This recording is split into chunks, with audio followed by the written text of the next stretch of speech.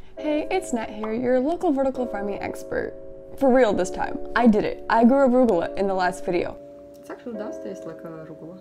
Oh my god! And I really want to keep that trend of success going. So I was thinking like, you know, maybe time to give up on lettuce, just for now, and stick with arugula. So I'm just gonna grow more arugula, and I'm gonna grow 6 boys this time. So that way, we can actually eat it, you know what I mean? Like, last time it was just like a snack. I'm gonna be using that same container from the garlic experiment because I'm pretty sure the problem there was just sunlight, not the container itself. So I'm going to wash that out and disinfect it with bleach and then just transfer the germinated boys in there. So first step, germinate the arugula.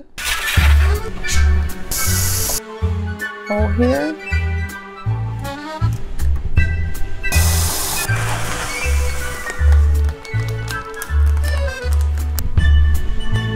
Right now, we really don't need any sunlight because nothing has sprouted yet, but once that happens, I'll turn these babies on. Okay, so it's been roughly a week and a half since the start of the project, and I have the arugula in this little white bin here behind me. There hasn't been really much growth since I put them in there. I'm just disappointed. Now, there are 2 possible explanations for that. One, the roots aren't touching the water, which, because this is painted, I can't see.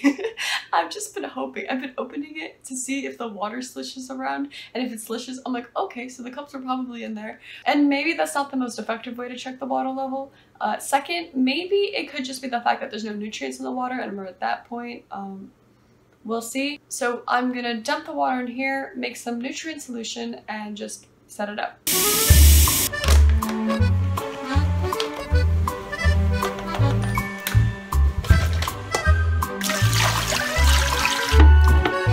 Water level is probably too high, but I'm chilling. Water is like mighty green.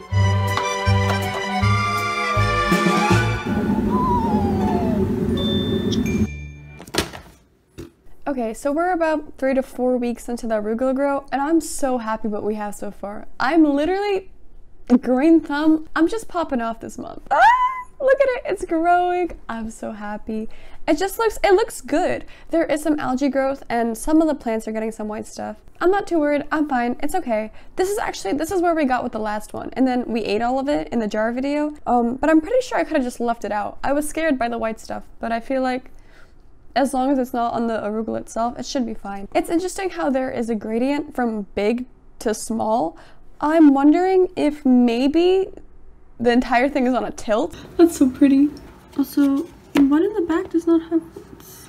For now, I'm going to put some hydrogen over the algae growth. I think it's honestly too late because these arugula were under the pink light in the closet. I just really couldn't tell if there was algae or not. I should have just taken it out and checked. I just did not do that. I just don't want white stuff all over my plants. So that's the plan. So it's been roughly a month or a month and a half. Everything was doing really well. These boys right here, they were huge. They were humongous. So everything was going really well, like literally 2 days ago. And then yesterday, I went into my room and like just checked up on the lights before I went to sleep. And then I saw these just like, they were devastated. And I moved the thing to see what's wrong, and there's no water in there. Now there's water in here because I was like, let me try to salvage it. But no, they did not cooperate. Here's our roots. These roots are pretty good. Like, they're mostly white, but actually they're not as white as ideally. I'm actually not sure if this is a good shade of white. I've definitely seen them whiter. Disease is not the issue here. I think I am to blame 100% for the deaths of these plants. Okay, should I eat one? Like, okay, I can't pull him out because he's connected to all the other ones. But this is a nice thick root. With this one, you can see these were taking a lot longer to grow. So they were just at a disadvantage this whole time because I had to adjust the lighting or like how close the plant was to the light based on these. And because these were like several inches lower, they really suffered. And that is very clear in just how thick the stems are for both of these plants, which I think is really cool. It's cool to have the comparison. This boy was doing well. This is my crown. My boy, he was so good.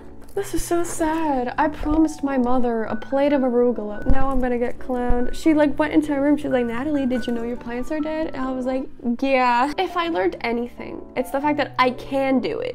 I can't I'm not good at remembering to do things like watering. Anytime I have to refill something or just literally anything involved with updating water, I just always forget. And maybe, I don't know, Arduino system to notify me so I don't forget. That'd be nice. That'd definitely be useful. But I guess that's a later project. And yeah, that's pretty much all I have. If you liked the video, feel free to smash the like button, hit subscribe, tap the notifications bell, and leave a comment.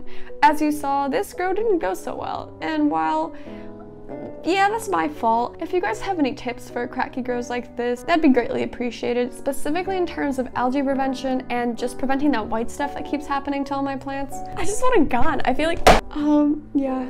If you guys help out, we can all grow better together. Okay, we're getting there. I swear I'll have a fully successful grow soon or later. Like, I can't keep failing. I have to stop eventually, right? That's how the learning curve works.